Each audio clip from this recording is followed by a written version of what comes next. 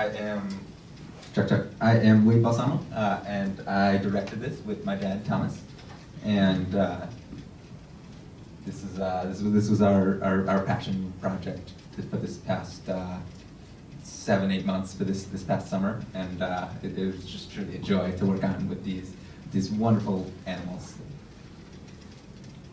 Thomas Balsamo, and I have the producer role and co-director with Wade, and we're from World Touch Productions in Barrington, outside of Chicago. And when Jodie came to us, this was a great joy because this project is right up our, it's right in our wheelhouse. It's totally perfect because of the connection, and it was just a beautiful project.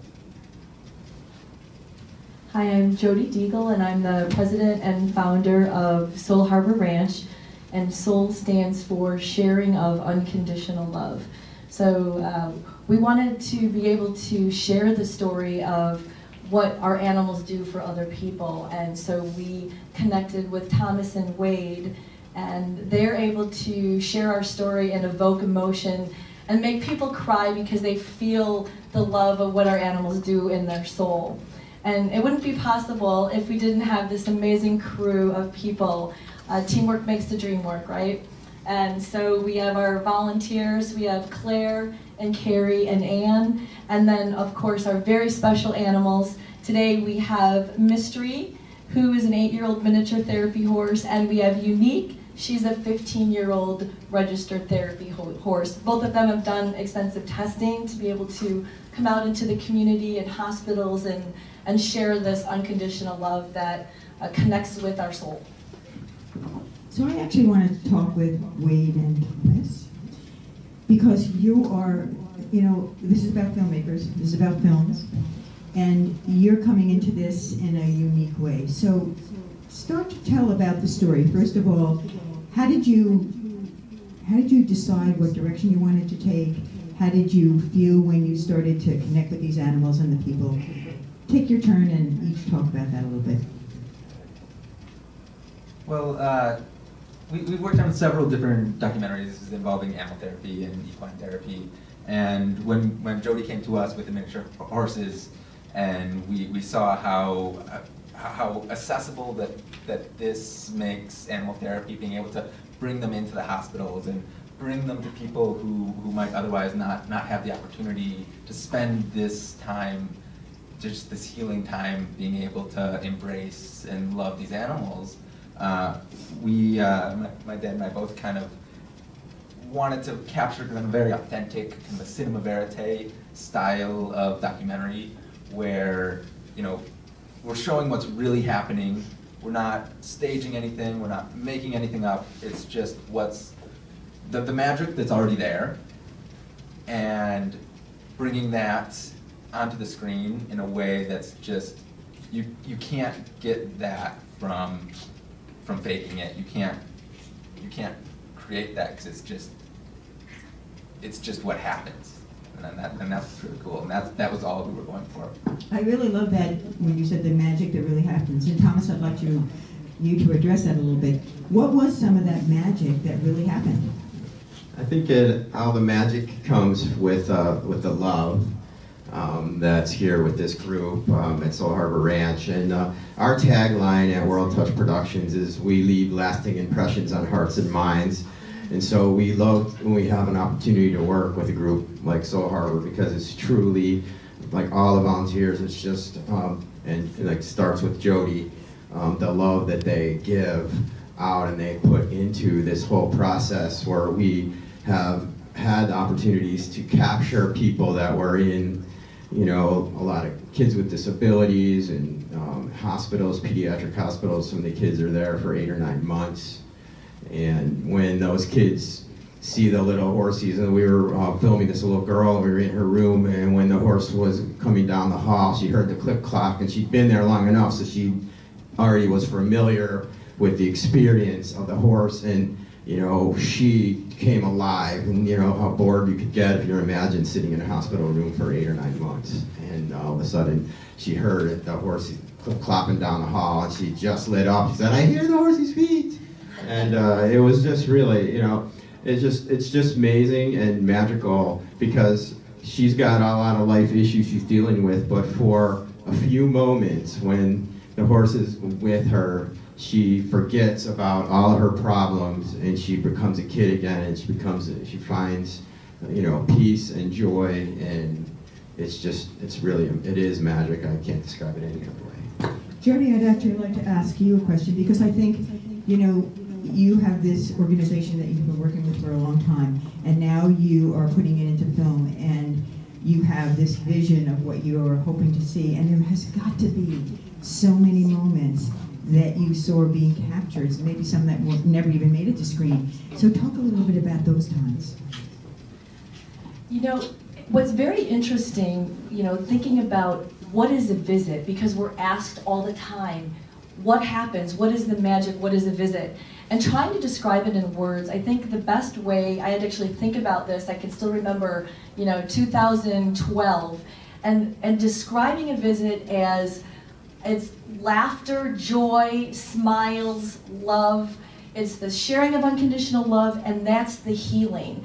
So some of the experiences that we've had are the blind boy that is, you know, unable to see, who can reach out and touch a horse's mane and just this belly laugh. Remember Jake?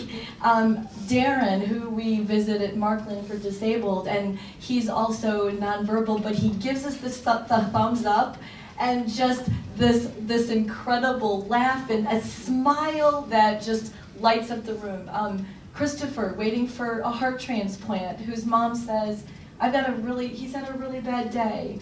And we walk in and our horses just make him light up. And so some of those moments, again, you might not see in this video, but we knew that we experienced those moments, and we're so blessed to be able to have Thomas and Wade put this on film and evoke emotion in people so that they feel the love and the healing that our animals do for others. And so we're very, very blessed by our entire crew and our animals, and now Thomas and Wade, to share this with all of you.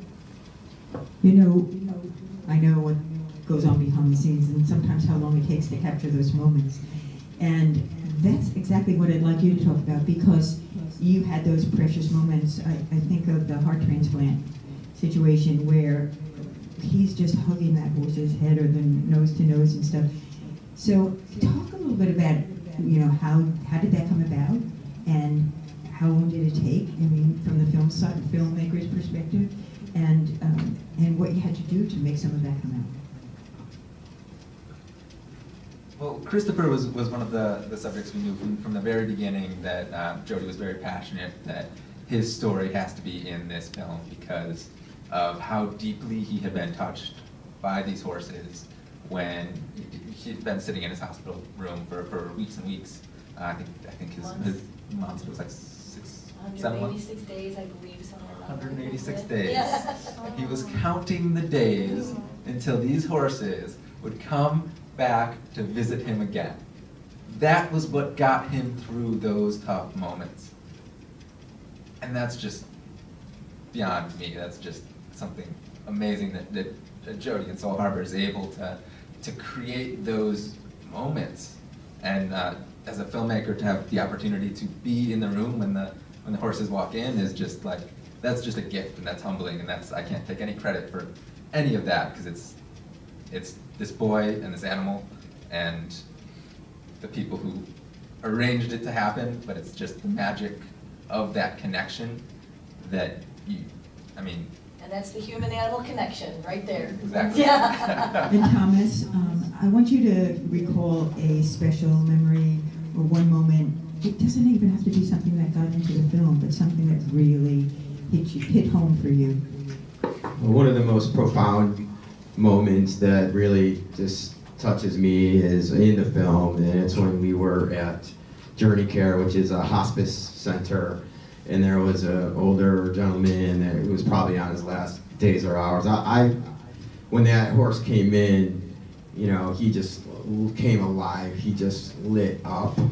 His eyes were just so big, and he kept just saying, "You're so beautiful," you know, and you know, if you're a spiritual person, I think he was half crossed over, and I think I think it could have been God saying that through him. I really do, and I haven't said that before. But I mean, it's amazing, and like our verite style, you know, we didn't interrupt anything. We were just, we had 2 cameras in the room, and we were just both rolling, and the magic, you know, capturing the magic that was happening. It was, because we've done a lot of, you know, live action work, and we have big, huge crews, and it's really refreshing to be able to like have a real simple, small crew documentary style where we were able to, where beautiful moments were happening, and we were just able to roll and just be in the right place at the right time, and it's really special opportunity, you know, as filmmakers to be able to have that kind of opportunity is pretty incredible. Wade, I want to go back to you and talk a little bit. This is about filmmakers. So let's talk about that part of it in the sense of, okay, how many hours did you shoot? And how long did it take you to get to where you needed to be? And from beginning to end, how long did that take? So talk a little bit about that part of it. Okay, so I think we had 7 shoots, at least 7 shoots. There was over 26 hours of footage. And that's part of the magic that I love of editing, is being able to boil that down, and like, how do you create these, you know, I think the shoot spanned almost 6 months. How do you simmer all of that down into this experience that lasts just a few minutes, but yet can stick with you for forever?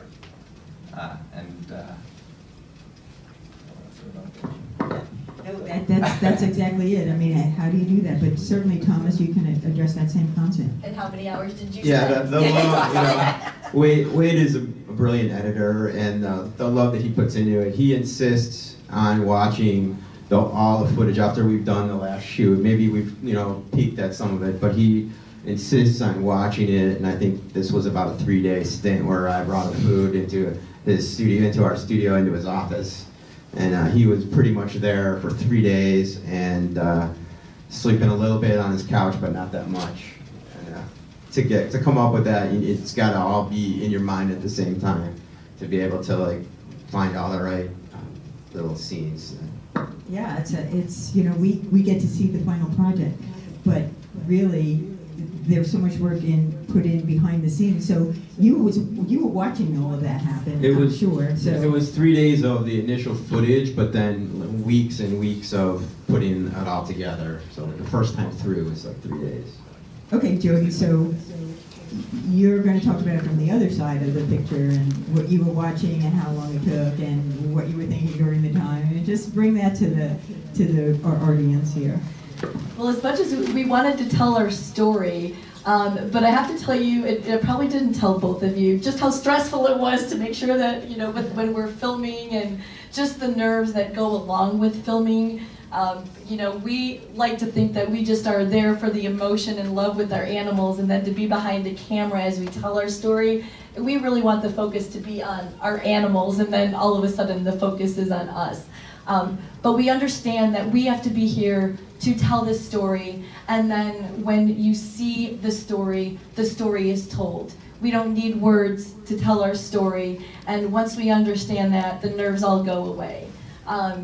It took, you know, several months, again, all these shoots. Our horses are prepped, groomed, cleaned, making sure that we've connected with the facilities before. So it's a big process to go through. This year alone, we've done 161 visits. Most of us work full-time, and we do this as all volunteers, about 35 volunteers. So you can imagine what goes into that to make this happen. So again, we're so grateful because this story is now out there, and all of you get a chance to feel it and feel that in your soul, and that's beyond imagination for us. I think there have been many tears from all of us that we have a chance to share the power and magic that horses have. Many of us already know that magic, but until you bring a horse to somebody and let them feel it as well, then we know why horses are here in our lives.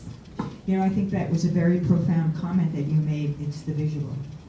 And it's all about the visual, especially in these circumstances, because you can't put those into words. You can't, you know, really, to tell a story, you can't put it into words. You have to let that visual take over, and that's really what's going to be you know, get and the that's message. truly the magic. Wade and Thomas have gone above and beyond to tell our story, and we are so grateful to be able to share this here, especially at the EQUUS Film Fest, so more people can feel that magic. So I want to wrap this up now, but I want you each to take a turn and say some last minute words, and then how do people get in touch with you, learn more about, you know, what you guys do, and also what Soul does. So feel free to say a few more words and give them a way to get in touch with you.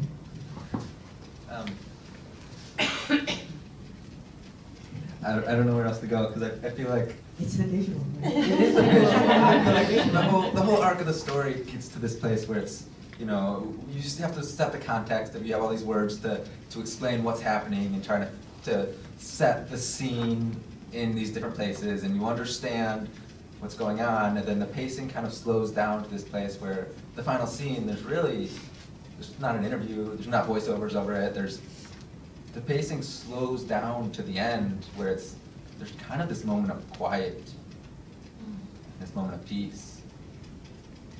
And I think that's what creates some of that spark and that connection because that's what's happening in that room, is there's just that serenity of being there with that graceful, beautiful, majestic animal, and what that does. It's so powerful. And That's exactly right. Exactly right. I mean, how can you say it any better, right? It's so powerful. And Thomas, you can even wrap up and give a little direction on where people can reach you. Sure, yeah. Yeah, it's all about being in the moment and to allow that to happen. And we've learned a lot as filmmakers just to kind of help people to feel at ease and trust us, and then the real thing happens. So we're World Touch Productions, and we're out of Barrington, Illinois, which is about 45 miles northeast of Chicago, northwest of Chicago. And we have been making films for going on 11 years now. And it's just a joy to us to try to, we've worked with mostly nonprofits and do mostly social cause films. We've helped to raise a lot of money in the world of autism, Down syndrome, done a lot of work with kids with disabilities, and a lot of other topics like equine therapy, and also walk on farms we've worked with twice now in the last 10 years. Our website is worldtouchproductions.com, and it's just, this is a labor of love for us. It's really not a job. And Jodie, Soul? And Soul Harbour Ranch, we're at soulharborranch.com. Again, Soul stands for sharing of unconditional love, and we know horses are good for our soul, and that's kind of how our tagline came about. So we're also in Barrington, Illinois, northwest suburbs of Chicago. We visit all around that area, in the suburbs and in Chicago. Feel free to give us a call if you have any questions. We also help to mentor people around the country regarding getting into miniature horse therapy. And our horses are registered through a national therapy animal organization called Pet Partners. So we have something much, we understand that our miniature horses are adorable and very cute, especially in their teddy bear sneakers and their cavallo little blingy boots.